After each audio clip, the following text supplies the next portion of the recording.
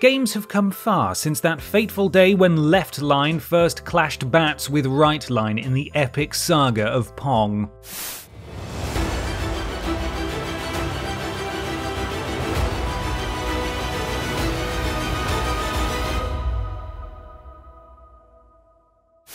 See?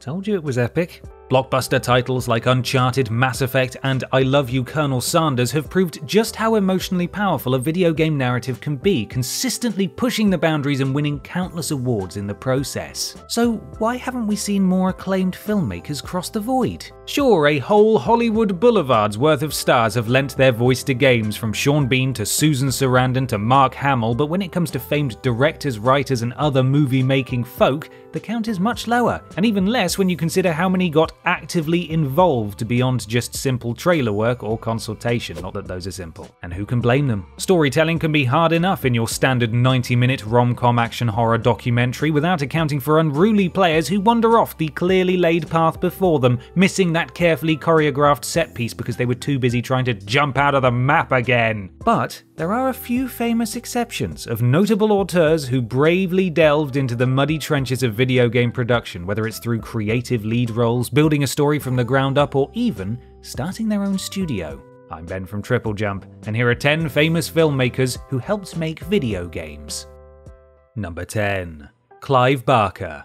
A fairly obvious one to start, given that Mr. Barker's name is stuck to every video game he's worked on. Not without justification, mind, as Barker is the horror mastermind behind the iconic Hellraiser and Candyman series, among countless other highly acclaimed works. Less positively received was his last video game release in 2007, Clive Barker's Jericho. The squad-based horror FPS was let down by drab shooting and terrible teammate AI, but the elements of supernatural story and grisly enemy designs certainly had shades of Barker's nightmare-inducing best. According to interviews at the time, he was involved in every aspect of the game, wanting to blend cinematics with the immersive possibilities of gameplay, and while it was far from a classic, you can't fault his commitment. Before Jericho, he produced 2001's Undying, another horror FPS which fared much better with critics, and even lent his iconic gravelly voice to one of the characters.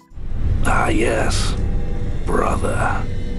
What madness has your family caused this time?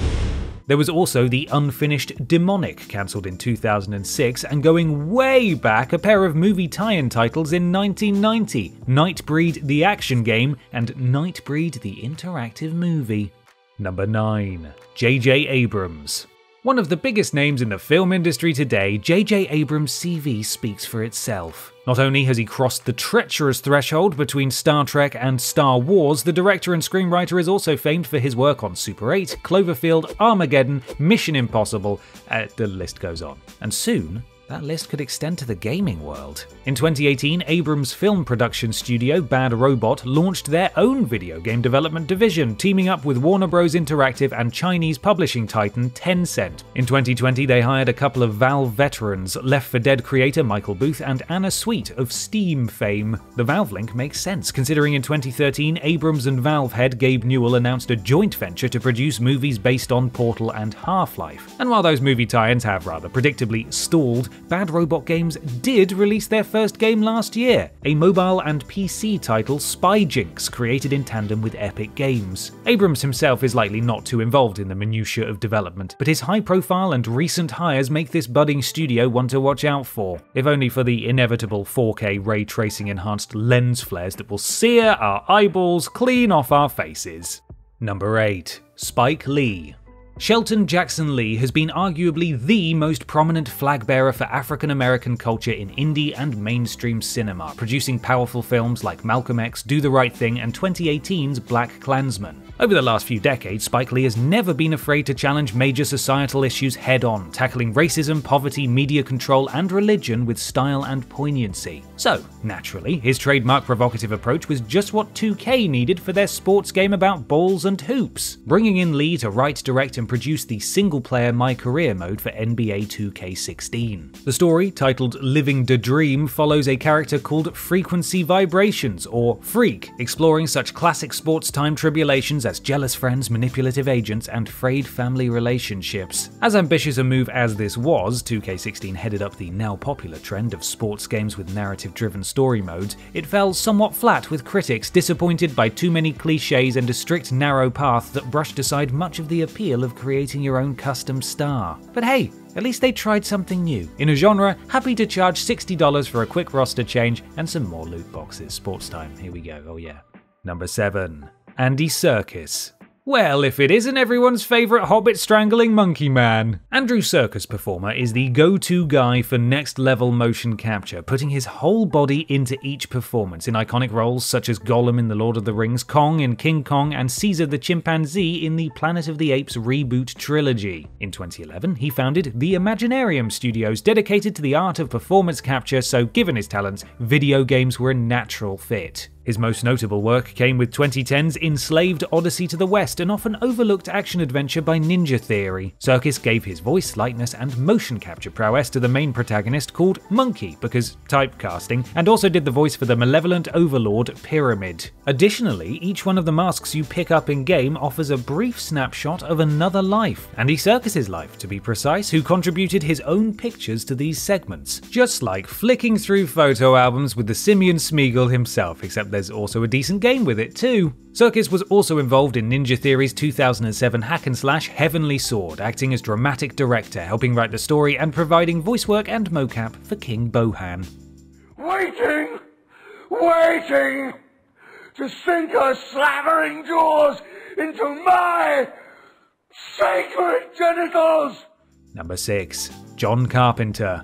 There's plenty of crossover between films and games within the horror genre, and one of the biggest legends of spooky cinema is John Carpenter. Notorious for Halloween, The Thing, and Escape from New York, Carpenter has had a long-running history with the games industry, and even at the ripe age of 72, apparently still dabbles in a dose of casual 200-hour-plus Ubisoft open-world gaming. Good on you, John. His works have influenced plenty of games, horror and otherwise. Big Trouble in Little China inspired Raiden's design in Mortal Kombat, for example, and there's Solid Snake's uncanny resemblance to Kurt Russell's Snake Plissken from Carpenter's Escape from New York. Carpenter's first video game credit was in composing the music for 1998 puzzler Sentinel Returns, but his most noteworthy role came from directing the cinematics for Fear 3 in 2011, along with narrating and providing creative input for the story. While still a respectable title, Carpenter's expertise wasn't enough to stop Fear 3 being considered the weakest of the series, a running theme so far. Carpenter almost had another game to his name. In 2005, he collaborated with Tiger Hill Entertainment, founded by another famed director, John Woo, on an action title called Psychopath, but the project was sadly scrapped. Number 5. Justin Roiland. The man of 1,000 voices, well, a few voices at least, that all sound remarkably similar, but it's a solid case of quality over quantity when it comes to the co-creator of Rick and Morty. Alongside the breakout animated comedy that spawned millions of high IQ gatekeepers, Justin Roiland also co-created Solar Opposites and voiced characters from numerous hit animated shows, from Adventure Time to Gravity Falls and Robot Chicken. Not content with just being a voice actor, animator, writer, producer, and director, Roiland added video game studio head to his long list of talents, launching virtual reality studio Squanch Tendo in 2016, which was swiftly renamed to Squanch Games to avoid legal troubles. Nintendo, am I right? Wait, no, Mr. Bowser, put the lawyer down, please, I'm sorry! Their first title was the wonderfully weird Accounting VR, made with developer Crows and the designer of the Stanley Parable. It's a perfectly accurate simulation of real-world accounting, complete with skeletons, xylophones, bunny rabbit gangsters, and copious swearing. Their first core title, however, was Trover Saves the Universe, released in 2019, and offered a hilarious VR-optimized platformer that's essentially Rick and Morty in all but name, filled with the same brand of bizarre ad-libbed humor Roiland has built his squanchy empire on. Number 4. Curt Schilling.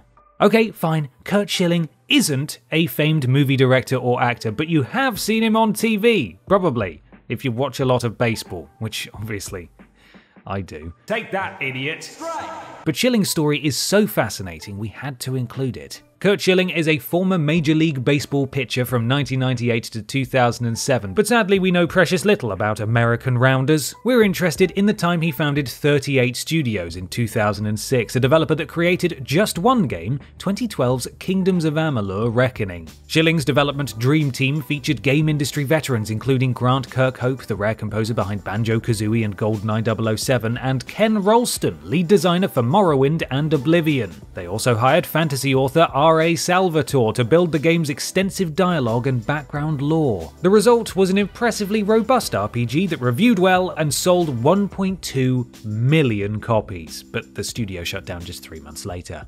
Why? Because they needed 3 million sales to break even thanks to the whopping $75 million loan to help Schilling get started, paid for by the state of Rhode Island to help attract more specialist jobs to the state. Hundreds of employees were laid off and Rhode Island taxpayers were left to foot the bill, turning Schilling's field of dreams into a financial nightmare. There you go, a film reference. It all came back round in the end. Number 3. Steven Spielberg.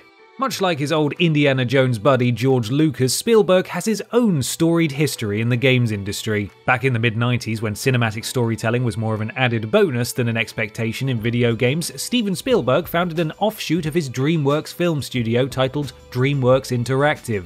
This was partially a passion project for Spielberg, who had long been a fan of gaming and recognized its storytelling potential. Naturally, the studio took advantage of DreamWorks licenses, producing movie tie-ins like The Lost World, Jurassic Park, and Small Soldiers. It was EA's 1999 shooter Medal of Honor that was the real breakout hit for Spielberg. His vision spawned the iconic series, presenting the concept as a respectful, almost reverent take on World War II in contrast to the previous gaming portrayals, and he went on to produce the story for the first 3 installments. But his weirdest foray into game production was with 2008 puzzler Boom Blox. Spielberg worked with EA to produce a game that he could play with his kids, and his children even gave feedback, testing out early prototypes. So that's one of the biggest directors in cinema helping make a whimsical puzzle game. Now we've seen everything. Number 2. Vin Diesel. Okay, retract that previous statement. Vin Diesel working on games? Ludicrous! No, not that one. Not that one. To be fair, this shouldn't be a surprise to any fans of the Fast and Furious star. Vin Diesel is one of the most high-profile Hollywood actors who thoroughly enjoys gaming, and we do mean thoroughly. He's apparently racked up over 1,000 hours playing Ark Survival Evolved. Which is probably just enough time to tame 1.5 brontosauruses on official server rates, am I right? No? Nobody? Okay, enough niche jokes. Understood. This, frankly, dangerous enthusiasm might explain why Vin Diesel has not only loaned his voice and likeness to the game's sequel, Ark 2, but has also been appointed Studio Wildcard's President of Creative Convergence, responsible for direct feedback during development. He's also been busy spotting bug fixes for the first game, didn't you know? Along with this, Vincent also founded developers Tygon Studios back in 2002, focusing on producing games that featured Mr. Diesel and his silver screen appearances. Such titles include Fast and Furious Crossroads, Wheelman, and the critically acclaimed Chronicles of Riddick: Escape from Butcher Bay. Creating a studio dedicated to making games about yourself? Well played, Vinny. Now if you could just stop rating us in art, please. Number 1. Guillermo del Toro.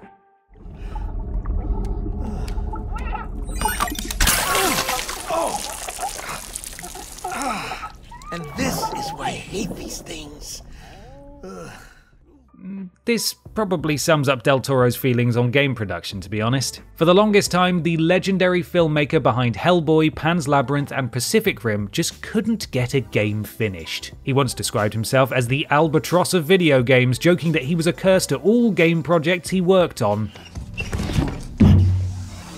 Shh. No, it's okay, Guillermo. Let's talk. They can't hurt you anymore. In 2006, he first worked on Sundown, a Left 4 Dead-style zombie shooter pitched to Terminal Reality, the same developers behind another unfinished horror project, Clive Barker's Demonic. Sadly, Sundown didn't even see sunrise and was cancelled early in production. Then there was Insane, a survival horror title that got as far as some haunting Lovecraftian concept art before being canned in 2012. In fairness, 2008's Hellboy: The Science of Evil did actually see release, albeit with little input from Del Toro and 2 awful reviews. Then there was 2014's PT, the terrifying playable teaser that preluded the hugely anticipated Silent Hills, but this joint venture with Hideo Kojima was also doomed after Kojima's messy split from Konami. But finally, Guillermo had his redemption in 2019. Thanks to Kojima's visionary piece, Death Stranding, Del Toro had done it at last, even if it was him simply lending his likeness to the character Deadman. Most importantly, however, it helped Guillermo del Toro score the highest honour of them all, a place on our coveted Hunky Boys list in 2020. Whoa! Absolutely worth the wait.